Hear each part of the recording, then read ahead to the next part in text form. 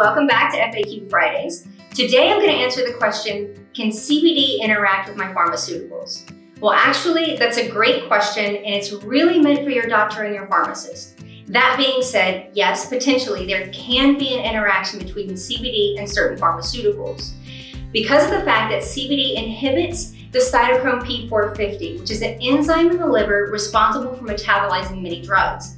When you add CBD to your daily routine, it's important to potentially monitor those drug levels within the bloodstream.